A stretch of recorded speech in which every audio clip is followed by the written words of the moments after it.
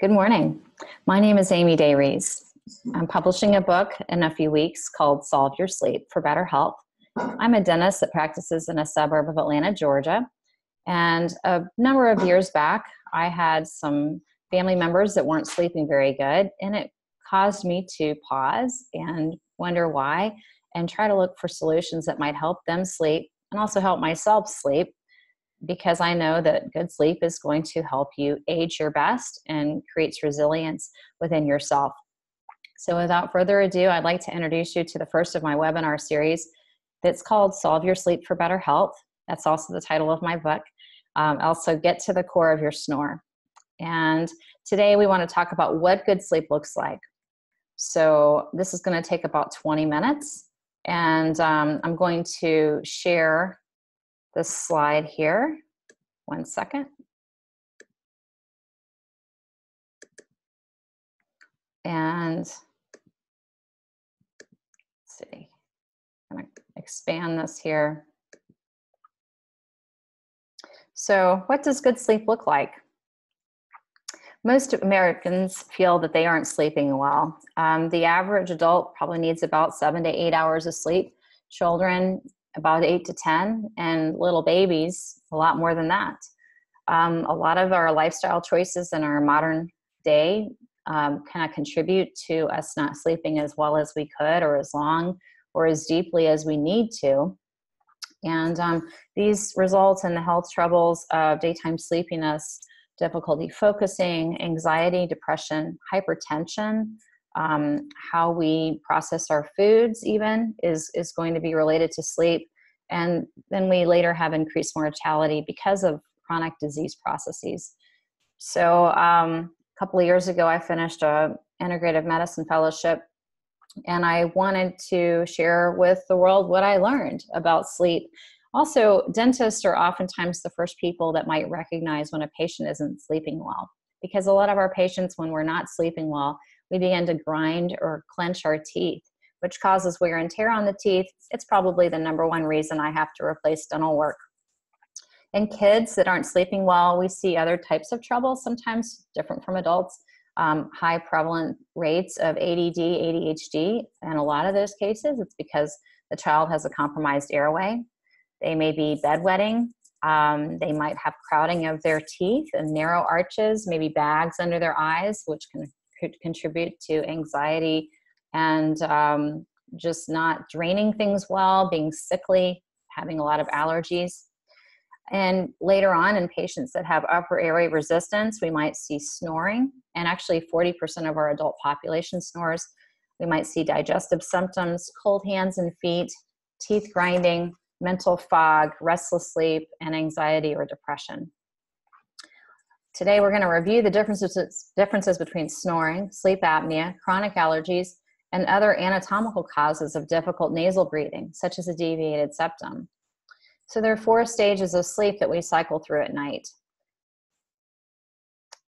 Oh, here's our slideshow on our poor sleep symptoms.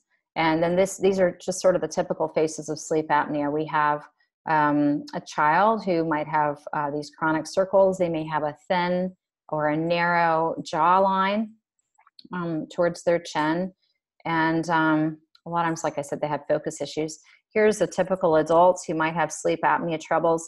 Their ear is often anterior or in front of a direct vertical line over their shoulder. They posture forward in order to open up their airway.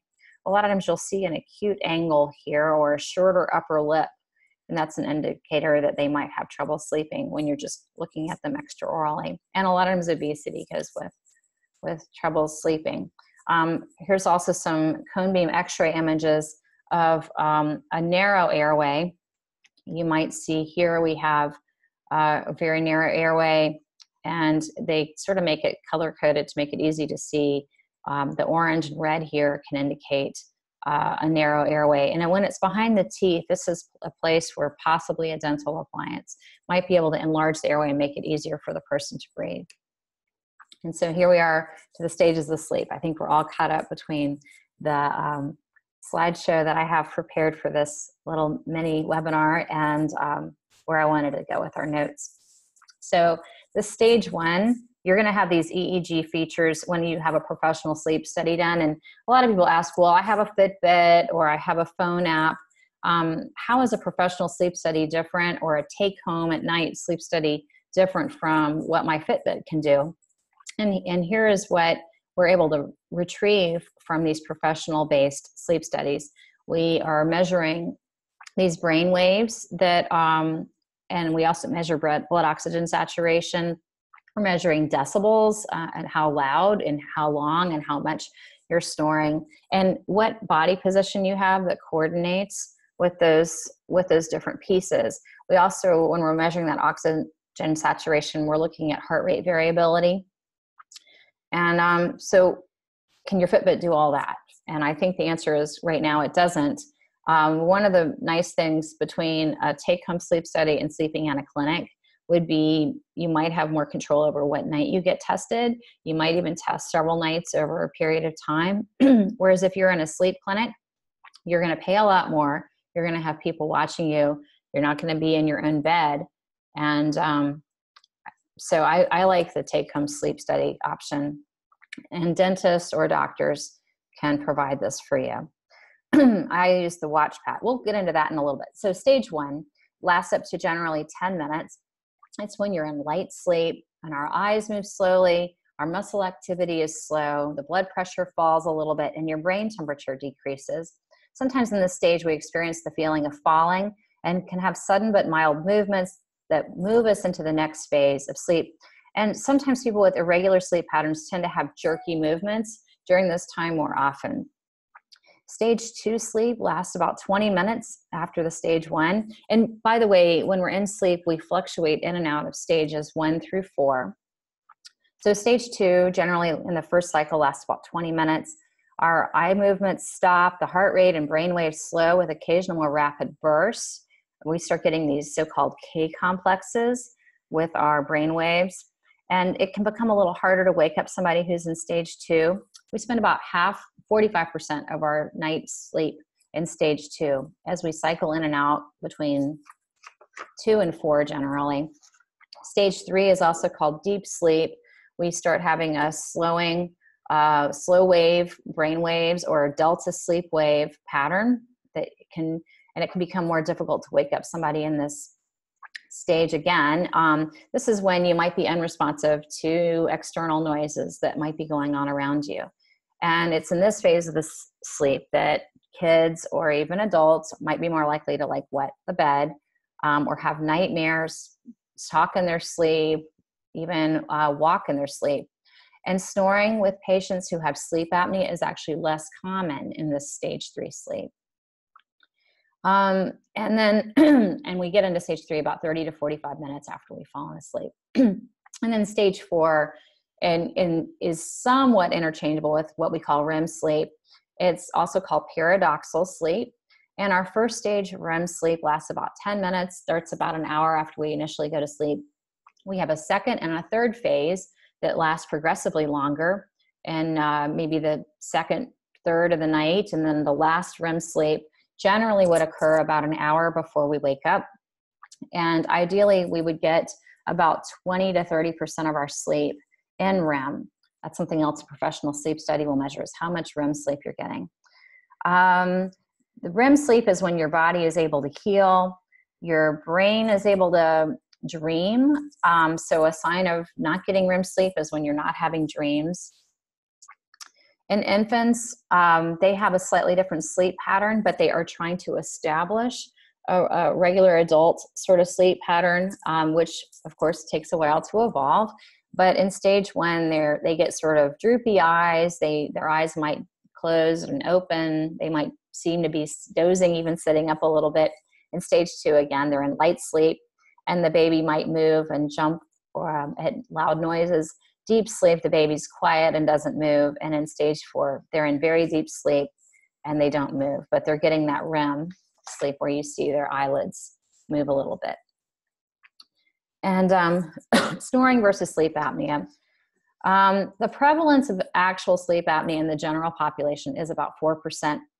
About 40% of us are snoring on a regular basis. And if you're snoring, or if your spouse, a loved one is snoring, you really want to get to the bottom, the core of their snore, if you will, why they're snoring, because you want to eliminate if they have sleep apnea. Other people that are snoring might have an upper airway resistance, which means the upper part of their airway, their breathing tube, is constricted, and you want to look into why that is. A cone beam x-ray can help identify the why that they might be having this restriction. Maybe a deviated septum, which can be witnessed from that cone beam x-ray that we reviewed a few minutes ago, or it may be that they have a constricted airway that's behind where the teeth are. The reason that you could have kids that have ADD or ADHD issues when they have a constricted airway located behind the teeth is it compresses all the space, everything, all these vital parts that are from the brainstem to where the teeth are.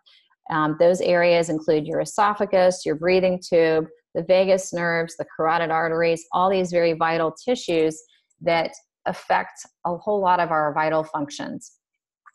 The tongue is the second muscle to develop after the heart, and it's innervated by the vagus nerve, as is the heart. When the tongue is in a more forward down position, it contributes to the patient never really developing the heart rate variability that they could otherwise have. On that same token, if you have somebody who is tongue-tied, they're not able to develop a heart rate variability. So in terms of diagnosing sleep, you have some typical vocabulary words that the sleep professionals talk about. So hypopnea, well, let's actually do AHI first, since that's our first one listed. When you have a score of over 5 in adults, but over a 1 in a child from a sleep test, you're going to be considered probably to have at least a mild sleep apnea issue.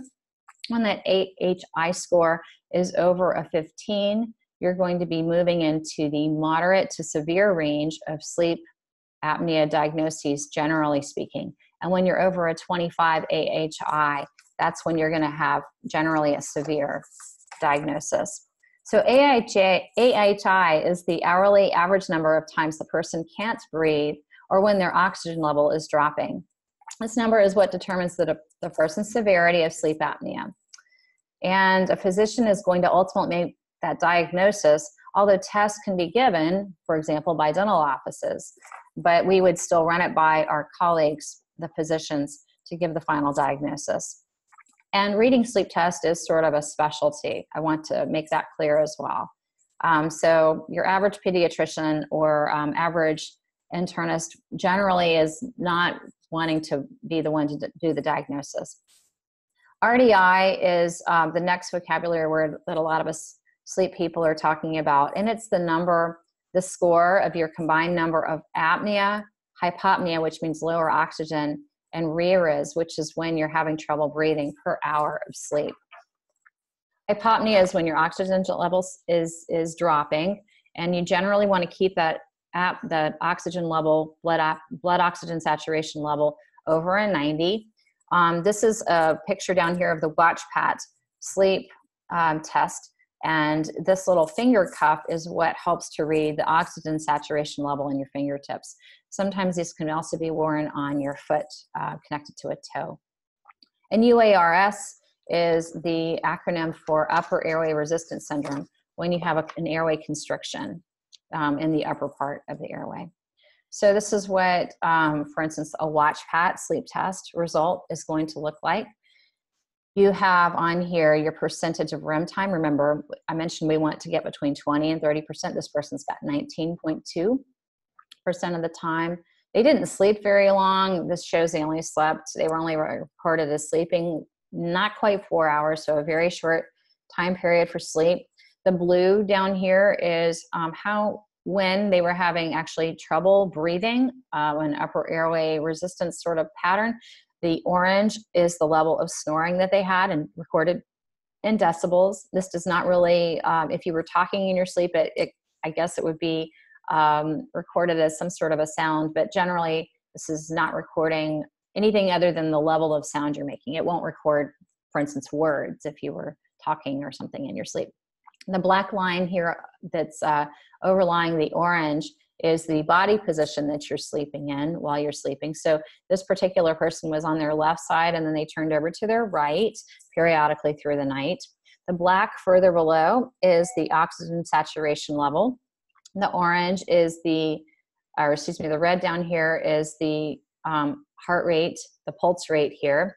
And then these red lines that are a little harder to see are when that person is in REM sleep, and also the different other sleep cycles with those spindles, the K spindles, and the brain waves being recorded. I'm showing you the final page of the sleep test. It is recording all of those detailed brain waves throughout the evening. So this person overall had an RDI. Remember, that's the number of combined apnea, hypopnea, and RERAs per hour. They were getting 21 all night, total events of 86. The AHI, which is the average number of times the person can't breathe, or when the oxygen level drops. All night long, they had 13 of these, and their oxygen saturation does fall below an 89. And while I didn't diagnose this person was diagnosed to have a mild sleep apnea issue. And as I said, dentists are oftentimes one of the first people to diagnose sleep. And we often will see things like this. We'll see very worn down teeth. We may see fractures in the teeth. A lot of times a history of crown work. These are crowns up here. Sometimes a shifting where the teeth are no longer even, particularly in the front. So as a patient, you might also diagnose a little bit or pick up on some of these symptoms yourself. You may wake up with sore jaws, where it feels like you've been chewing a lot. You may notice some popping or clicking in your jaw that's new, or muscle soreness, even like a sprain. You might notice that there's a scalloping. This is actually pretty mild in this photograph of the tongue. And that's caused from the tongue pressing up against the back of the teeth. It could be a tongue thrust or a forward downward position, which we mentioned is really a way that the body is stimulating the tongue with the vagus nerve, which is going to ramp up your sympathetic nervous system. And when we're more rested, our parasympathetic nervous system is kicked on more. So we want to downregulate that fight or flight, that sympathetic, and turn on our parasympathetic system. There's other chemicals that the body uses to influence our sleep. We have serotonin, dopamine, and melatonin. And let's go over what those are for. Dopamine production issues play a role in a patient who has Parkinson's, bipolar disorder, schizophrenia, and attention deficit hyperactivity disorder, ADHD. Generally speaking, dopamine acts as sort of a chemical reward system. So when you do something great, you get sort of a surge of dopamine. You do something that makes you feel happy, that's that surge of dopamine that you're feeling. But for people that don't make enough dopamine, they can feel low motivation, or they can feel like they've been victimized, or experience a loss of interest in activities that they used to enjoy. These people oftentimes battle depression. When your body fails to make enough dopamine, the reason can be that you're experiencing stress, pain, or a traumatic event. But dopamine is also associated with addiction. People can get sort of used to that, having that high. And so people that have issues like gambling might need to get a repeated or a higher and higher surge of dopamine to kind of feel that sense of happiness that they initially had. So dopamine is also known to play a role in digestion with relation to how your body processes insulin. And it's also linked to how your body moves food through the GI tract. And it's a chemical that increases the mucosal lining of the intestines. So dopamine has a very important role. I guess I went out of order, but we'll do serotonin next. Serotonin is the other neurotransmitter that helps you regulate a metabolic pathway associated with mood. Its effect is to help you regulate your mood. Serotonin reuptake inhibitor pharmaceuticals like Prozac, for example, an antidepressant, allow your body to use serotonin more conservatively, which means you're going to get more bang for your serotonin buck, so to speak. Medical doctors often use these pharmaceuticals to help patients fight depression. So when you aren't getting enough serotonin, it's going to play a role in those people that tend to suffer from anxiety, sometimes autism, bipolar disorder, and OCD, obsessive compulsive disorder, and also like us having a social anxiety. 95% of your body's serotonin is found in your GI tract. When you eat something toxic, serotonin is the neurotransmitter released to help you vomit or expel that food more quickly by stimulating gut contractions. And low serotonin in the gut is linked to constipation. So there's no clear way to absolutely measure your serotonin or dopamine levels that are in your body. But generally what happens is if you go to your doctor with symptoms of depression or anxiety, the doctors often will prescribe pharmaceuticals for treating the symptoms related to depression or sleep. And then melatonin is a chemical that your body is going to make. It helps you set the circadian rhythm of your body. Circadian rhythm is sort of the schedule that your body wants to be on. We all have a natural circadian rhythm schedule. And generally for humans, that's where we are awake during sunlight hours and we go to sleep during the evening hours. And melatonin helps us to regulate that. So traditionally, maybe consider how we might have worked out in the fields, and our skin would be exposed to the sun, which helps our bodies make our own melatonin. Melatonin also helps us to absorb vitamin D, which you also get from the sun.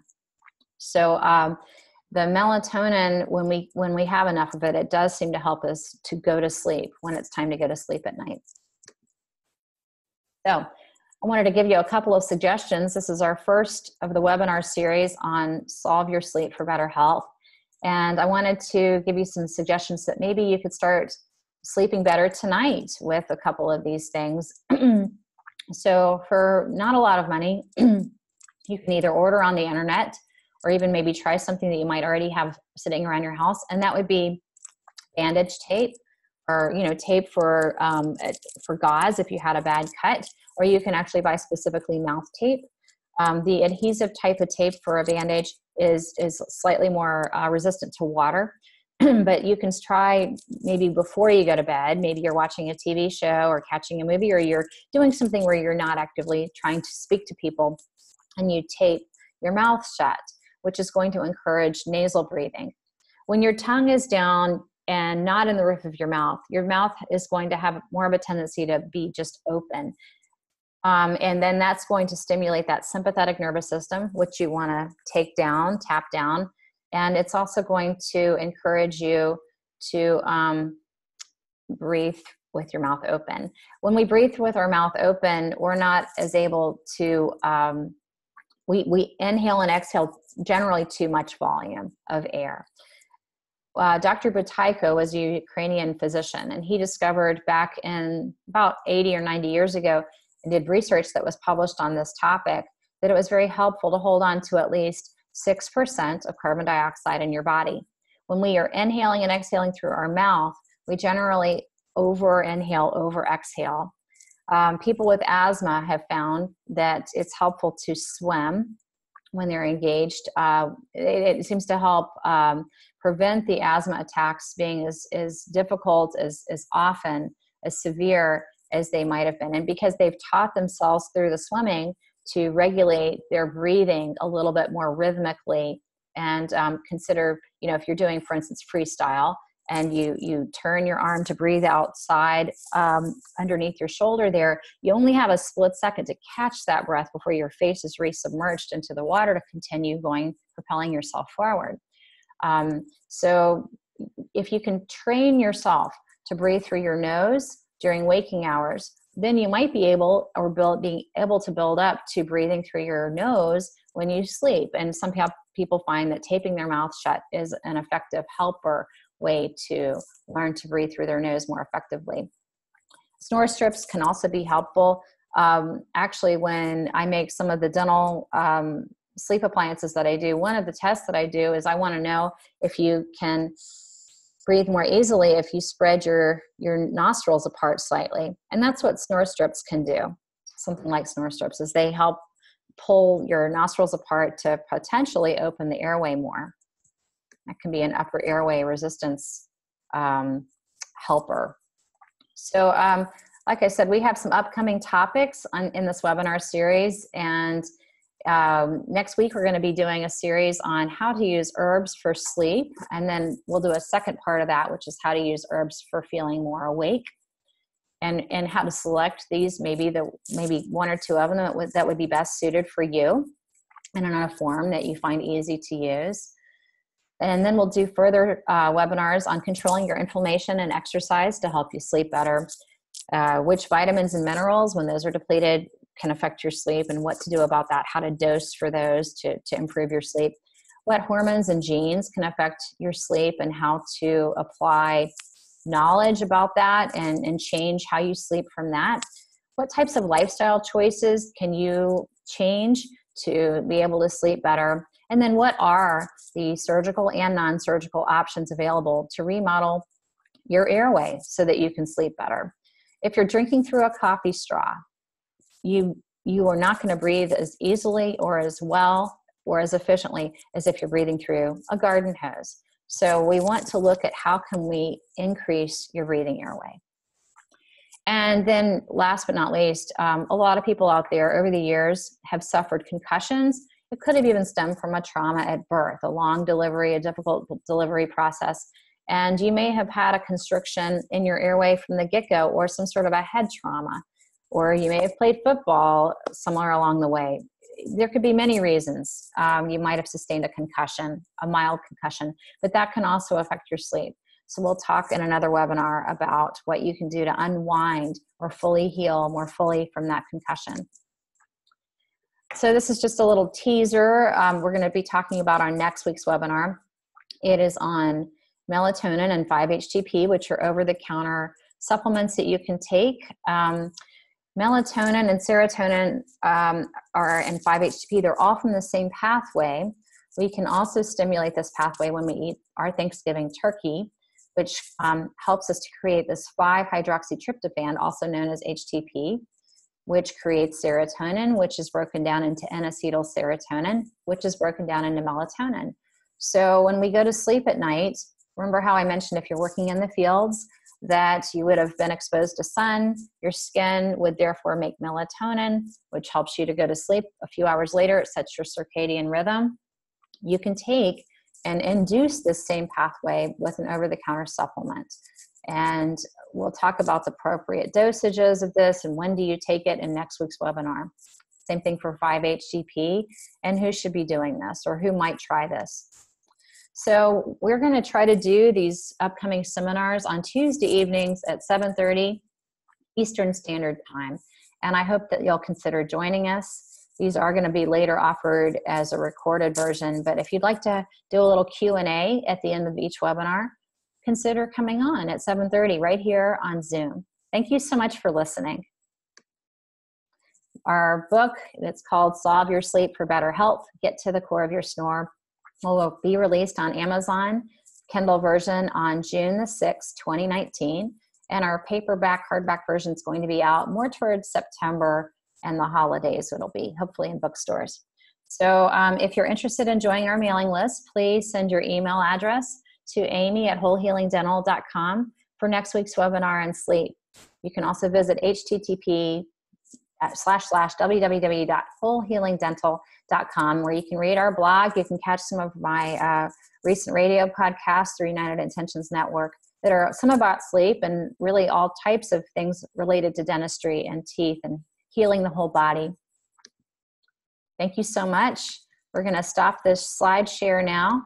And I just want to say I look forward to meeting with you all, and hopefully I can help you to sleep better starting tonight. Have a great day.